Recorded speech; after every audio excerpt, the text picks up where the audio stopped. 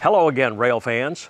You know, for 20 years, more like 25 actually, CSX has symboled most of its freight trains with the letter Q. The Q stood for quality. The slogan back then was quality in motion. That was CSX's slogan. Well, now they're changing the letter symbol of a lot of those freight train classes. The mixed freight Q trains are now going to be M for manifest. The intermodal trains are going to be I for intermodal. Locals were prefixed by division. Central and South Florida trains were O. Georgia, Alabama, and some North Florida trains were A. Chicago and Louisville locals were J, and so on like that. Now the locals will mostly be L trains, L for locals. That should be pretty easy. Loaded coal trains will be C for coal, and T, and empty coal trains will still carry an E. Unit bulk trains will be a B. That makes sense. Unit grain trains, however, will still carry a G. So let's take a Saturday morning and go out there and see if we can't find some of these new symboled freight trains. After getting a good list of what trains might be running through the area on a Saturday in June 2022, I drove out to find some of them. My first checkpoint is usually Winston Y in Lakeland. The southward number 2 track signal for the south leg of the Y was lit up with a good news indication. The yellow on top signals approach. Reduce your train to medium speed and prepare to stop at the next signal ahead. This setup at Winston Y usually means a pull-by and back into the yard. The signal was for 0713, 5-day-a-week shuttle from Winston to Taft and Orlando and back. The O prefix is a holdover from when this division was called the Florida Business Unit. O trains were, and some still are, locals in Tampa, Lakeland, and the Bone Valley.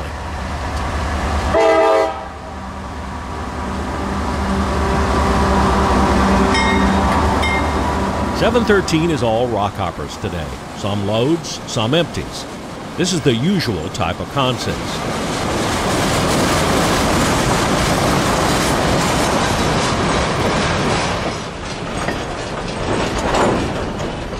When the end of train marker came up, I remembered a question I'd gotten about them.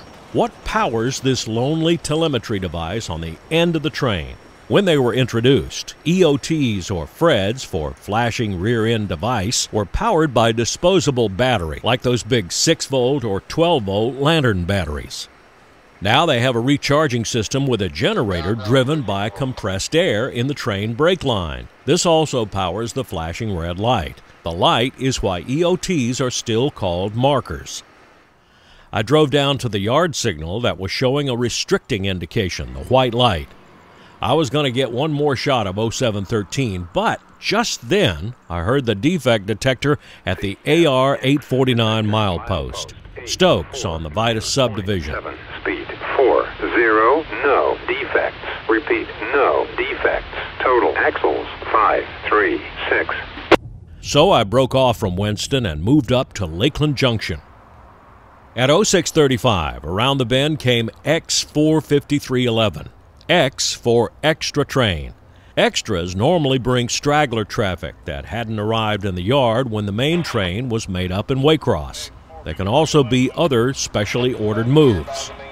X45311 was all loaded hoppers, mineral aggregates for Conrad Yelvington, Martin Marietta, and maybe some others.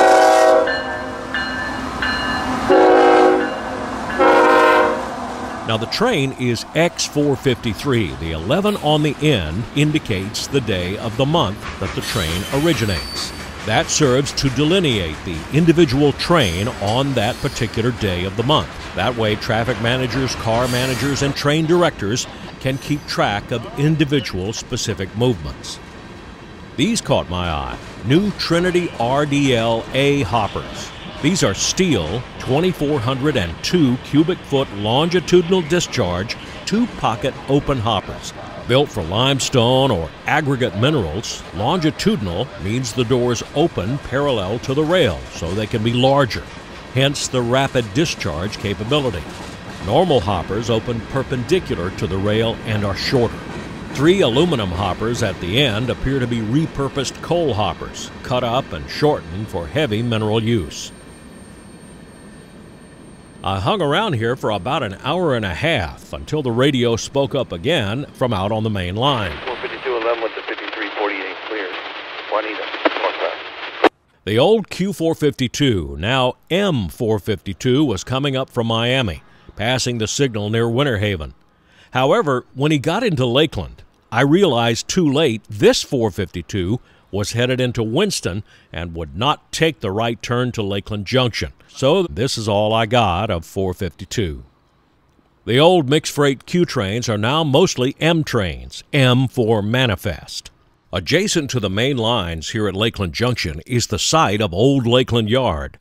For decades, it was the Atlantic Coastline's big yard in Central Florida. Now, after lying dormant for more than 30 years, the city of Lakeland has transformed it into Bonnet Springs Park. Conceived by local realtor David Bunch and funded primarily by the late public supermarkets heiress Carol Jenkins Barnett, the 168-acre park will feature the Florida Children's Museum, the Hollis Family Welcome Center, a wedding and event center, a huge playground, and lots of natural Florida acreage. The only addition I would suggest to Bonnet Springs is a Railfan viewing platform right there on the Vitus subdivision.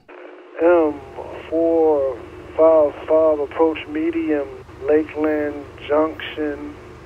0748 now, and down came M455, formerly known as Q455. Note how when the engine gets close to me, the engineer starts ringing the bell.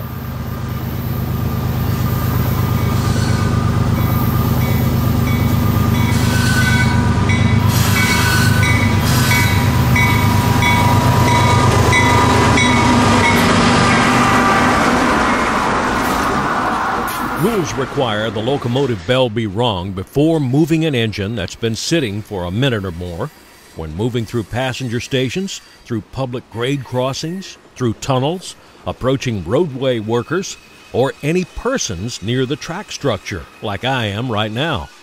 Locomotives have had bells on them since nearly the beginning of railroading, though on new engines, they're just loudspeakers that play a bell sound effect file.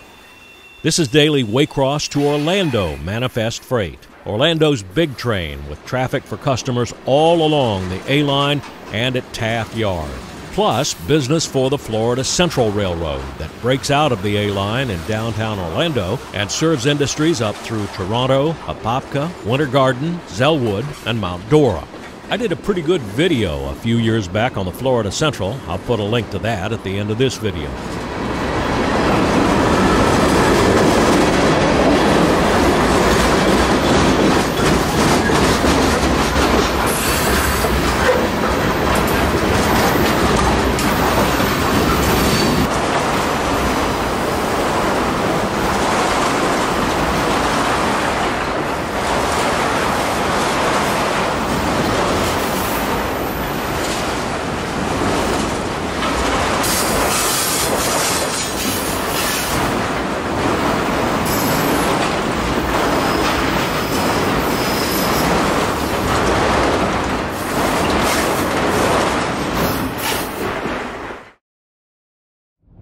After M455, I broke off at Lakeland and moved out toward the S-Line.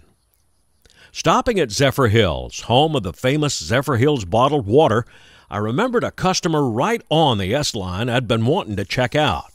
Cal-Maine Foods runs several egg farms around the area and operates a feed silo right next to the Zephyrhills Airport. They get several covered hopper grain cars a week. Cal-Maine's track breaks right out of the main line.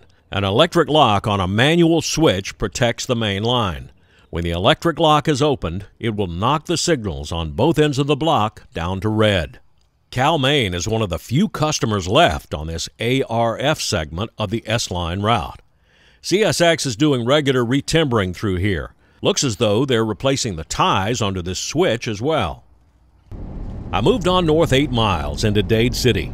By now it was getting close to lunchtime and breakfast was only coffee and an English muffin around 5:30. So I swung into Bubba Q's Barbecue. Bubba Q's is a chain restaurant, but the chain isn't very big.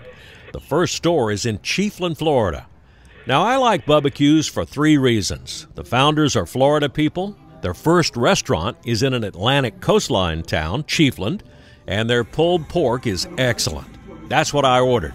I got it to go like always and drove up near the tracks to eat. The Dade City Coastline Depot, which houses the Dade City Historical and Cultural Museum.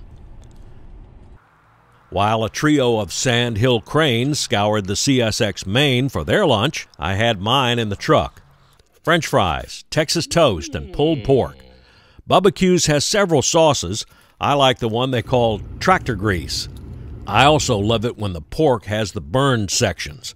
Bubba Q's is always delicious. They got 11 locations in Florida and 2 in Louisiana. But lunch would be over right quick-like.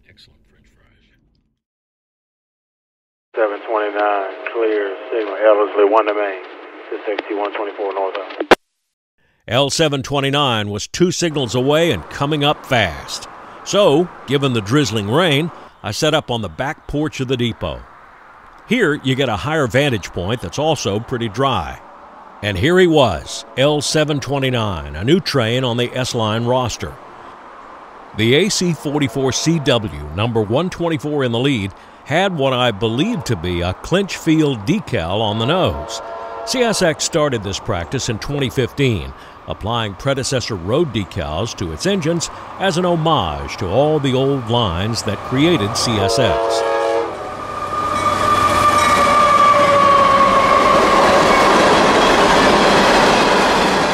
L729 is daily empty rock between Winston, Florida and Brown Sand, Georgia. It comes south loaded as L743. He also works Wildwood and Baldwin yards along his way. The word is that all CSX locals are going to be L trains soon. If that's true, L729 and L743 will likely become B729 and B743. 1334, and up next was M452, formerly known as the train called Q452. Note when the engineer blows the horn how the bell starts ringing. I believe this is automatic on most locomotives.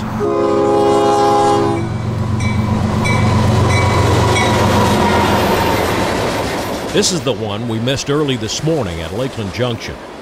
After stopping early this morning to work Winston Yard, he's on his way to Waycross, but he doesn't have much train left.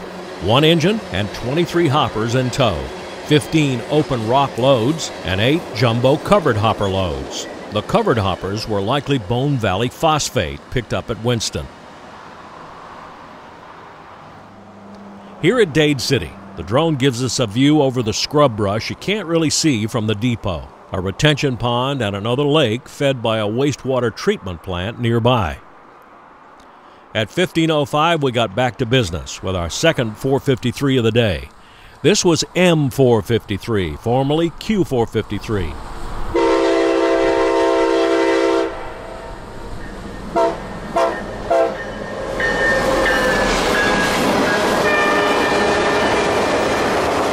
Now remember, X453 was the first train we saw at Lakeland Junction this morning. I'm not sure why the extra section would be 8 hours ahead of the regular section. M453-11 had 1 engine in the lead, 39 cars trailing, then 1 DP engine, and 30 cars trailing that. A tiny train compared to its usual length. It's my theory that CSX is doing some catch-up work to alleviate some service complaints they've had from customers lately.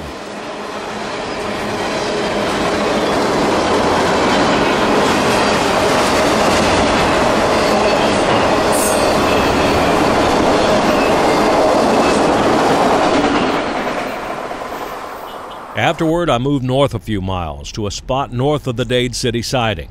As I drove, I could hear EO40 coming up from the south. CSX EO4011 north, locomotive 958, clear south in Dade City. A thunderstorm sideswiped me and moved off just as quickly as I got to Gould Road.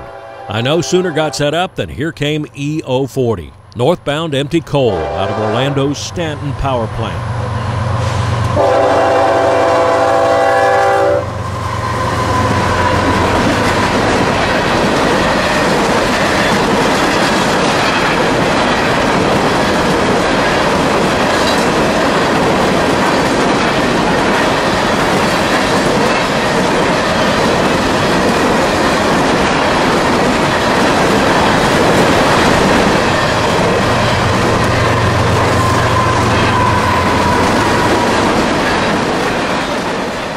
Until the recent symbol change, this train used to come south loaded as NO40. Now the loaded train is symboled CO40, C for coal. This is a nice spot because it's fairly open, has a signal and a defect detector. The signal is a double-sided ABS light that serves as either the distant to Dade City or the distant to Lakuchi, depending on which way the train is heading. CSX detector, milepost 825.9er, no defects. Repeat, no defects. Total axles 360. Now, railroads, just like all industries, are constantly optimizing their business, looking for new methods, techniques, and practices to make their business run smoother, faster, and cheaper. CSX is doing this with resembling a lot of their freight trains. That Florida Central video that I mentioned, there is the link for that. Hit that to take a look at that. Not a bad video, if I do say so. Now, please hit that like button if you like this video. Share it with your friends. Also, I'd appreciate that. That really helps me out a lot. Write your comments in the comment section down below. I read them all. And don't forget, until next time, let's plan to meet up somewhere out there on the high iron. Till then, this is Danny Harmon, out.